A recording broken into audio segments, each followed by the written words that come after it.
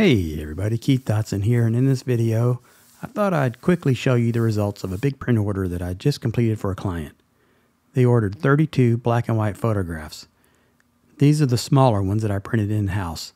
Anything 16 inches by 24 inches or larger, I sent out to a print lab, and those prints have not come back yet, so you'll just be seeing the smaller ones that I printed myself today. Anyways, I just wanted to quickly flip through some of these and tell you about them. Some of them have a little bit of a story. As you can see, some of these are already bagged in photo-safe clear bags, and I always give extra white margin to make it easier for the client to frame the photos. I sign them in the white margin. Some people want to display the signature, and they can use a window mat that's large enough to show that if they want to, but if they prefer, they can just mat over the signature for a cleaner look.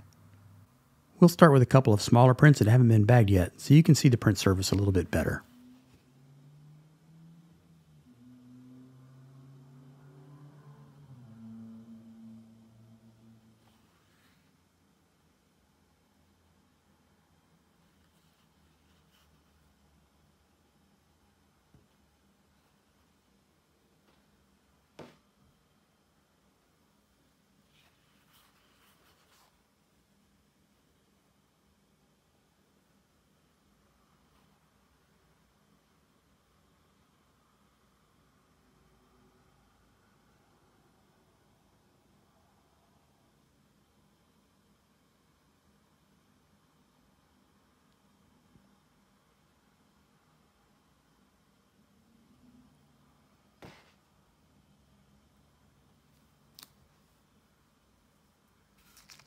And there you can see the top of one of the bags. I haven't actually sealed these up yet.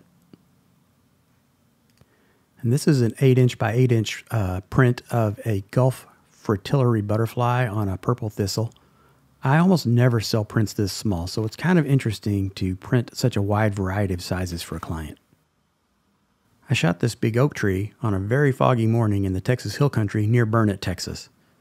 This was shot on Olympus 4/3 camera back at the beginnings of my photography career, and I'm still selling prints of it 15 years later.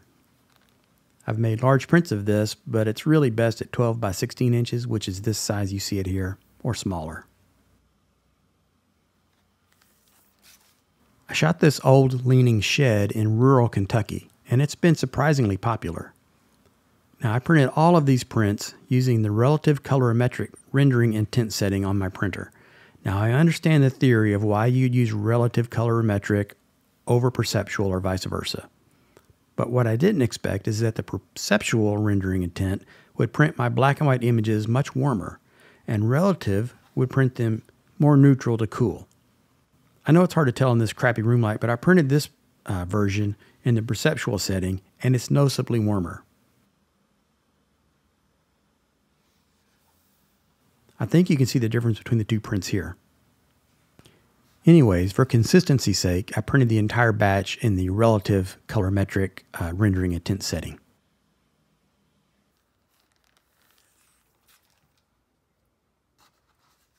I love this photograph of this tree with a tiny wooden birdhouse because the light was so perfect that day. But also, I shot this using a vintage 85mm lens, and it's so dreamy. Ignore the various color cast, by the way. It's just room light and myself reflecting in the clear bags.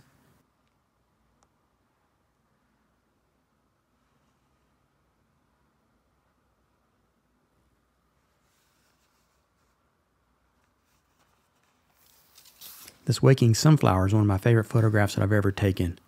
They ordered 2 of them for display in different rooms.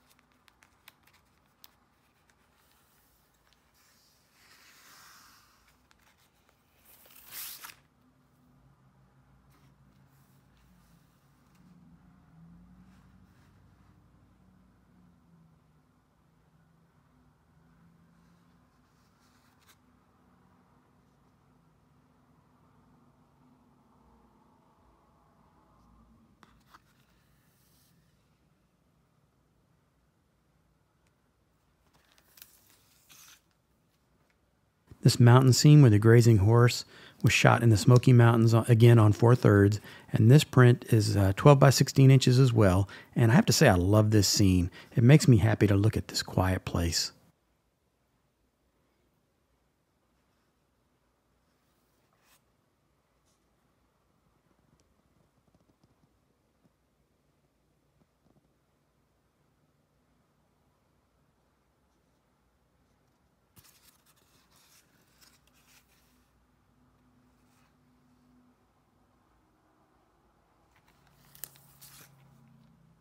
This image of geese flying south has been on Grey's Anatomy for several years in Meredith Grey's bedroom, hanging over her bed. This is an 11-inch by 14-inch print.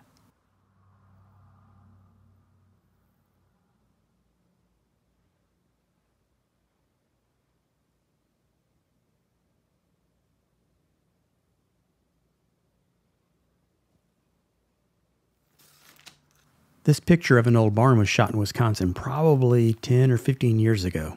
It's a 12-inch by 16-inch print, and it's also 4/3.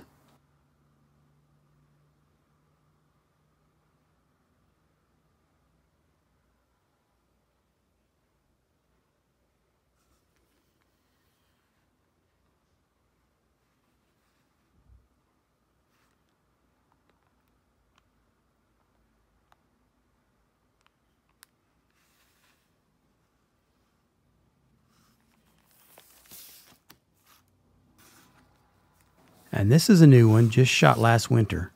I discovered this abandoned house with a broken tree while I was on my way to a state park to shoot some snow scenes, and I had to stop. I pulled over in a church parking lot and started shooting away, and this was my favorite angle.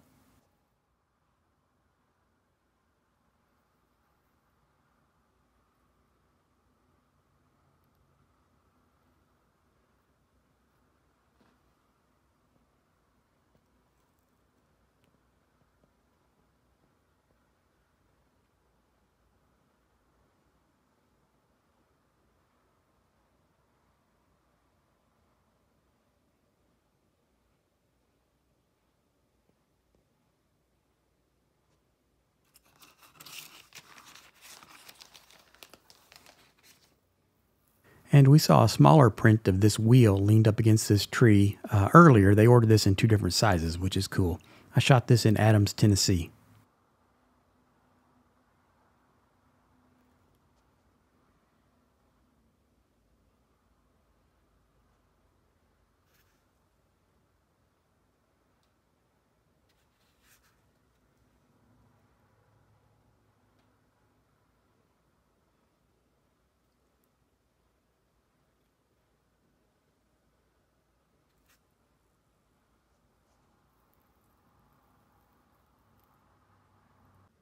Now we'll look at a few that I have just printed this morning and they haven't fully dried yet. I usually let them dry and air out for at least 24 hours before I put them into clear bags. I shot these twisted vines because I have a fascination with vines and brambles and things that naturally twist and wrap around themselves.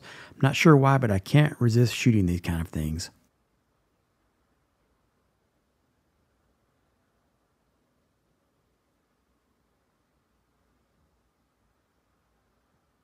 I made an entire video about this old stone wall. I found it on public lands, but no one really knows who built it or why.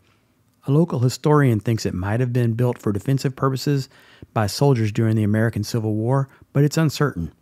You can go back and check out that video later if you want to know more about this old wall. Anyways, I'm intrigued by that single strand of barbed wire.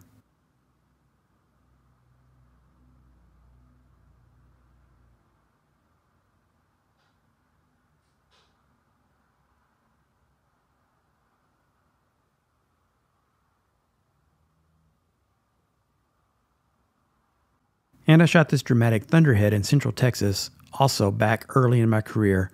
I was still learning so much in those days. But I think this really works because of the dramatic clouds and also that sweet shaft of sunlight across the pasture.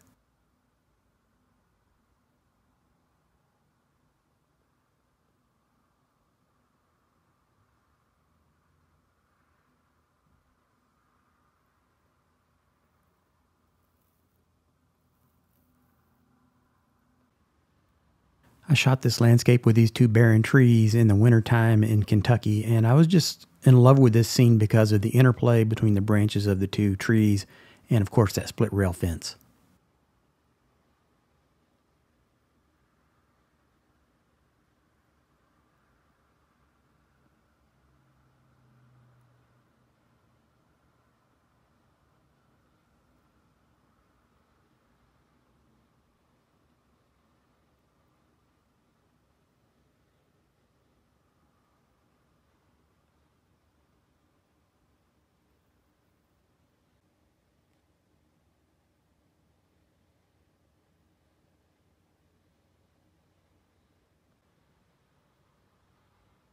And I found this ivy-covered fence post on George Washington's property at Mount Vernon in Virginia. And somebody correct me if I'm wrong, but I think that's Virginia creeper on the fence post.